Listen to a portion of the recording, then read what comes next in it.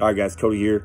Got a couple questions I'm going to get to. It's been a while since I've done some questions. One of these I've answered before, but I'm just going to get to it maybe in a different way, and hopefully that it explains to some people. But it's first about reserve time, and then the second question is about going to a certain field office, and if it's detrimental to your career, what field office you choose. So reserve time, absolutely can do it. If you're in the reserves when you get on with DS, whether you're domestic or you're overseas, they're going to make it work. I don't know all the details and the intricacies to it, but I know that everybody I've had that had reserve time made it happen.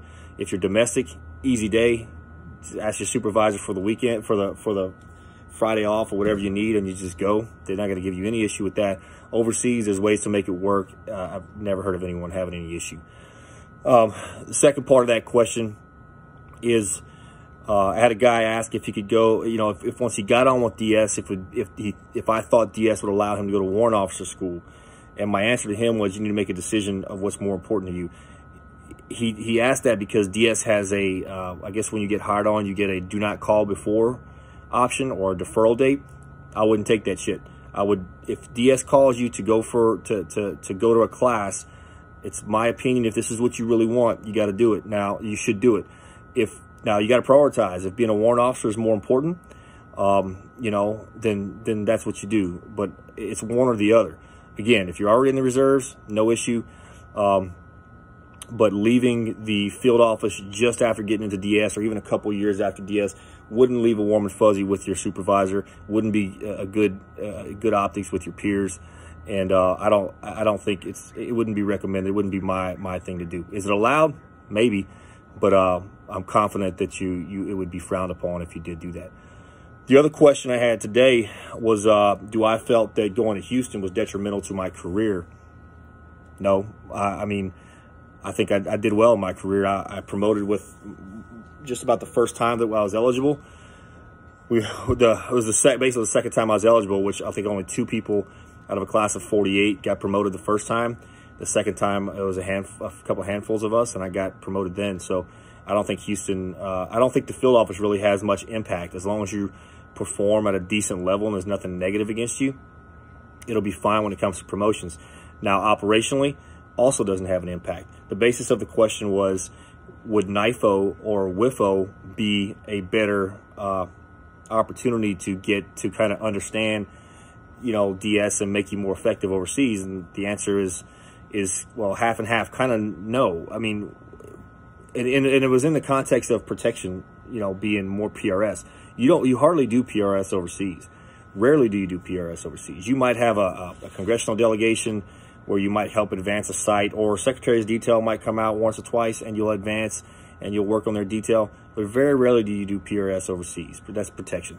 They send you to the field office to get investigative experience. So Houston is a great investigative office. We had a ton of work on the border, a ton of work in Houston, a ton of work, towards the Dallas area, all over Texas.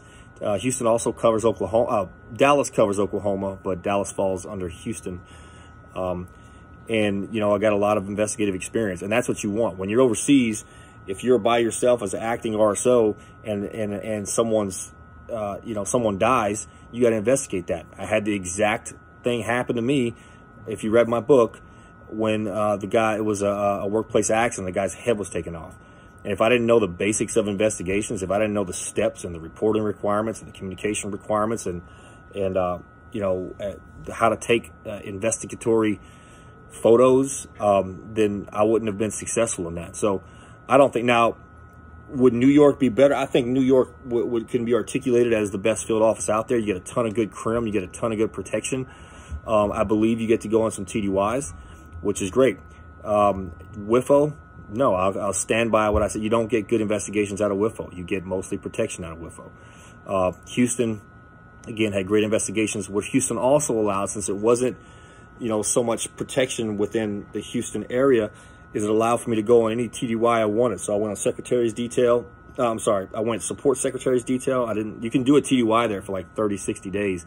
I did the TDYs, the short-term TDYs for different posts. I volunteered to go to Iraq. I volunteered to go help on task forces, make arrests, you name it. You get to get into a little bit of everything in Houston. So the answer it's a long-winded way to answer the question. I already pinged the guy and told him. But for those of you that are wondering, will it be detrimental to your career? No field office will be detrimental to your career. And will one field office over the other be advantageous? With the exception of WIFO, with the exception of NIFO, I would say no. I don't think any of them are really advantageous. And I don't mean advantageous as in career promotion opportunities. I mean advantageous as operational skill set that's developed at these field offices. So investigations are why they send you to the field office, and TDY opportunities. So that's all I got. It's been a while since I made a video, so I'll do them when I can. Podcast, I just put the podcast up. We're on episode 9. We're going to go on 10 soon. I'm going to take a little break for a week. My son is turning 1, and my family's coming up to celebrate his birthday. So it'll be a week or two till I put another one out. But appreciate the support. It has nearly 5,000 downloads after 9 episodes. So, some of you are very dedicated to listening to it, and I appreciate that. Book is doing well. It can be found on my website, codyperron.com, or you can go straight to Amazon. I will be selling directly from the website pretty soon, and that's going to be a discount. So it's going to be like $2 less than on Amazon, and I worked out the shipping to where you still pay less, even though if you have Amazon. I don't think this ships Prime, but Amazon shipping is like $1, like a couple bucks, and mine will be the same, and it'll end up costing you just a little less. And then I'm happy to sign them too. I mean, I'm flattered when people ask me to do that. I don't know if I'll rate it, but cool. If you want me to sign, I'll happily sign. I'll write you a little message too. So happy to do that for anyone. codyperron.com. You can hit me there. My YouTubes are there. My Instagram is there. It's agentsunknown_book. I'll probably be switching my handle to off the X. I'm starting to kind of build a brand. So if you saw the hoodies, if you're on my social media, I put some hoodies out, some high threat protection, getting you off the X hoodies.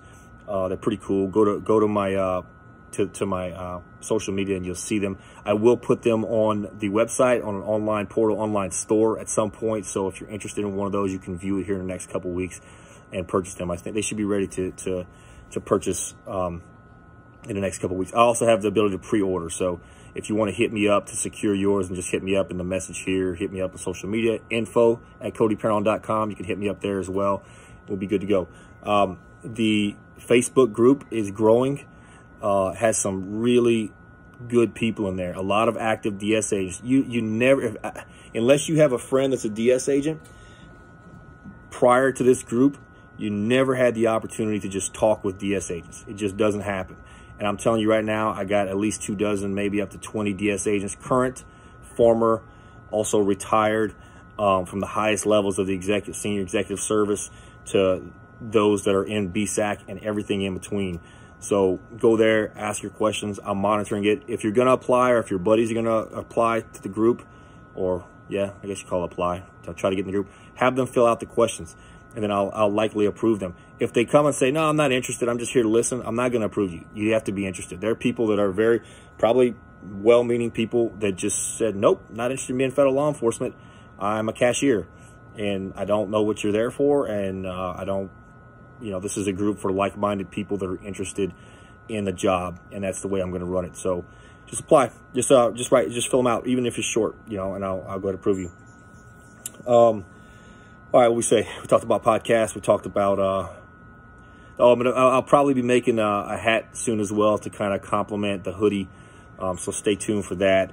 But yeah, if you guys have any questions, feel free to ping me. Most of you have been doing that. I answer everyone.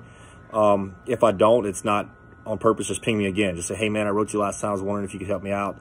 I'll happily chat to you and talk to you. I'm not taking as many phone calls these days because it started to overwhelm me a bit for people that hadn't even, for example, received their degree, or they're still in the military and got like 2 or 3 years, or they're young college kids. And, I'll happily communicate with you, but to take the phone call takes time. I put a good bit more effort in that.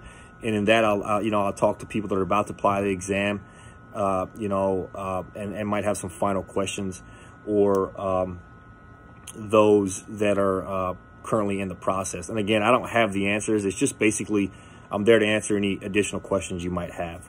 I have helped people, and mentored them per se, and most of them have been successful passing the test.